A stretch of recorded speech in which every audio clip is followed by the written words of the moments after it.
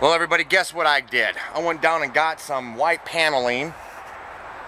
Let me show you what it is. It's this stuff that you put in showers. You know, it's got that texture to it. That stuff. And I don't know how thick it is. I don't know how many. I think it's measured in millimeters. But I got a sheet of that, and I already cut it down.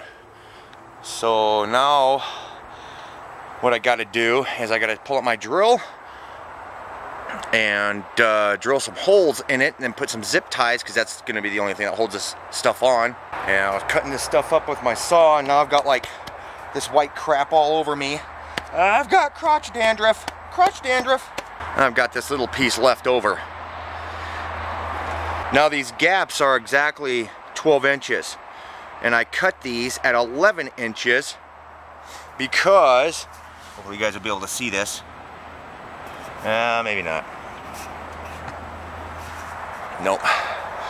Because what I'll be doing is I'll be lifting this up and covering up down there, leaving a kind of a gap down there, so I'll be able to run my ties in through there and hook them underneath the angle iron right there. See how that is? Yeah. Okay, so let's get to it.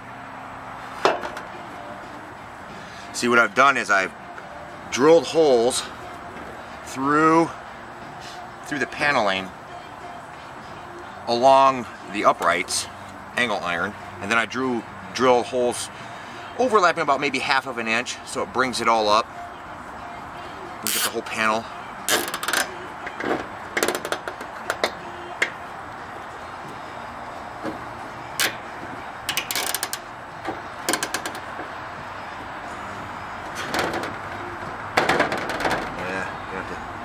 Do something about all this here, but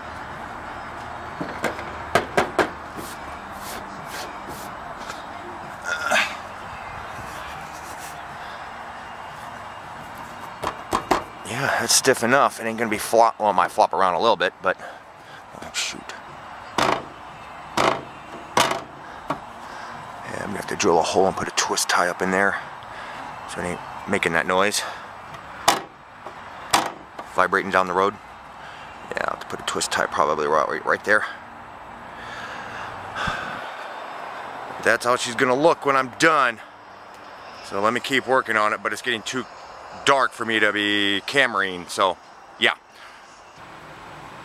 I got the paneling on one side done, and I'm putting stickers on the other side, and some of the stickers are working okay, some of them aren't, because pretty much this one, Red ZZ02, I can't put this sticker on because it's white. I didn't realize that until I started getting ready to peel it off and put it on.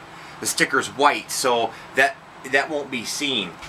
But I'll throw up some pictures here, like this one, this one. You can see that there's a lot of prime real estate right there, guys. So get your butts in gear and contact Steiny and get some stickers made.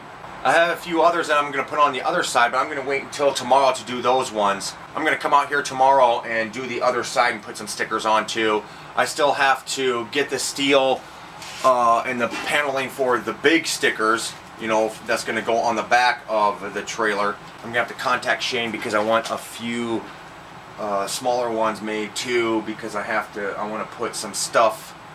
Hopefully you guys will be able to see this. I want to put some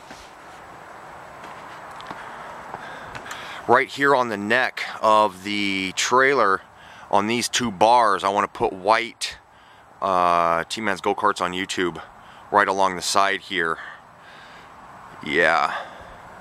So I'll be contacting you there, Steiny, and we'll see if we can get some stickers made up for that. Yep, I'm sticking to my guns here, guys. So hopefully the next video that I'll be putting up, I'm going to start getting back into the full screen machine. I'm going to start working on the back support for the engine. And yeah, I'll be putting that video up hopefully Thursday, weather permitting. It's getting really damn cold out here. And I'll talk at you guys later. And remember, jump over there to Sulphur City Homestead Design. Get some stickers made, because I got a lot of room on this thing. And I'll talk to you guys in the next one. See you Thursday, or maybe Friday. Alright, bye-bye.